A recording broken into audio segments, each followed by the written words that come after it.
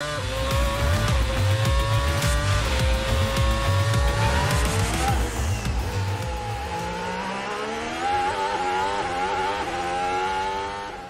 to Monaco, probably the most famous and glamorous circuit of the year.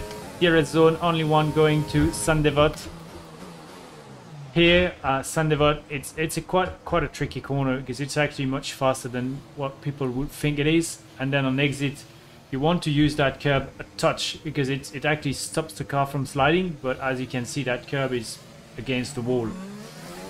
And then up the Casino, yeah, it's very bumpy and the track isn't quite straight, so always the car moves right to left.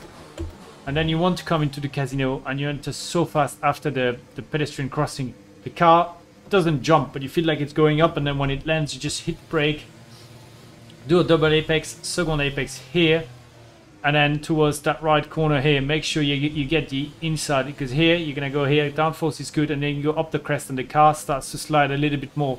But you also want to avoid that big bump, which is here on my left. So you come back here, go down here, braking here, tricky braking. The inside wheel will always lock when you get to that point, because then the car is in the inside wheel is in the air for a very long time, and then it comes back on the track, and then the rear starts moving because obviously you go from one front wheel to two front wheels on the ground. Very, very low speed corner. You steer and then you actually let one hand go and you only turn with the right hand, and then when you start on steering you come back with the two hands. Double right portier.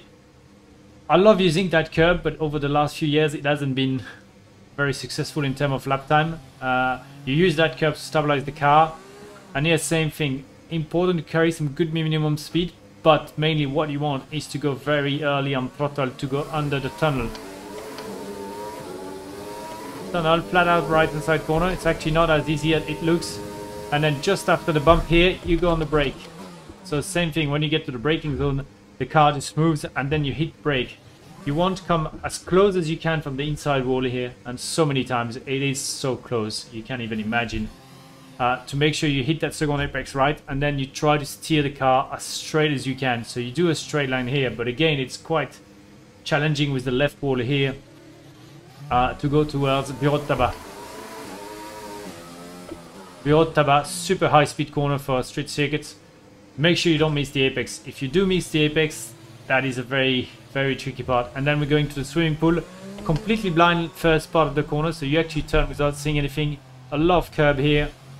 And then quite a big break here. And that's the same thing here. You really want to be completely on the apex with your right wheel to go as straight as you can towards that curb, and make sure that it doesn't disturb the car too much here on exit, because you still want to go quite early and flat out. And La Rascasse, again same old things, very, very slow speed corner.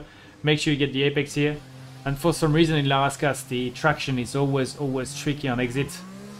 And then the last corner, same thing, going up and down here. Use that curb to stabilize the car, and then go on the main straight and you open DRS.